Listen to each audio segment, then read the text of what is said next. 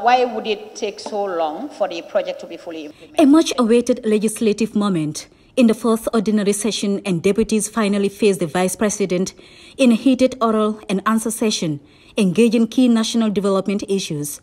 Each selected member here wants clarification and answers on how the government is dealing with the state of affairs, the funding for the bus distribution across the country and its cost, a list of all single sources contracted by the Office of the President from 2017 to date, as well as the status of disaster management during this year's rainy season, were among many questions forwarded to VP Jallow.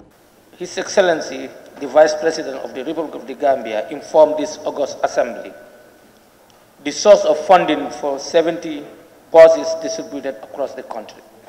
His Excellency, the Vice President, provided an update to the August Assembly on the status of disaster management during this year's rainy season, highlighting the number of people affected by the rains and the support provided by the National Disaster Agency. Responding to their questions, VP Jallow shed light on various interventions the government is taking to tackle some of the issues raised, noting the advancement of 70 buses by Social Security to GTSC. In our bid to ease public transport and to deal with the challenges associated with transport disruption, government engaged Gambia Transport Service Corporation, GTSC, to increase its coverage, including the urban areas. Therefore, Social Security and Housing Finance Corporation, being the parent company of GTSC, facilitated the procurement of 70 buses to replace the aging fleet and to increase coverage.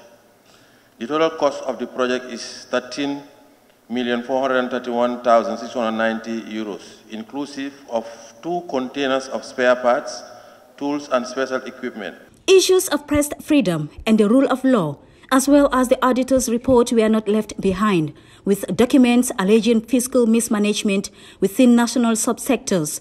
Members were keen on knowing the government commitment to the implementation of audit recommendations to combat corruption. His Excellency the Vice President, tell this August Assembly if the government is committed to the implementation of the audit recommendations and combat corruption. Even before the final report from FPAC, when we got the audit report, I immediately gave it to the Inspector General of Police, and he has set up his team to do the investigation.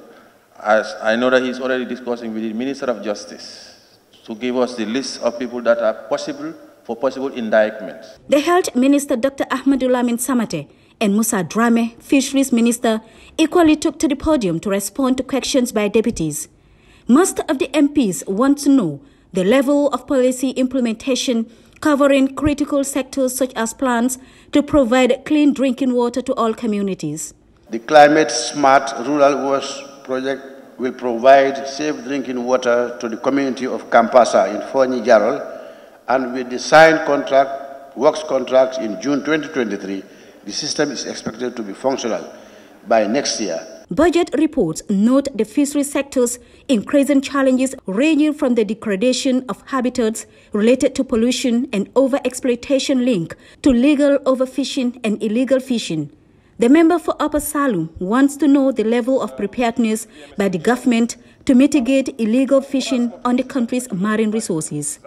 Sit-ins continued on Monday, 18th December 2023. Jankey Touray, GRTS.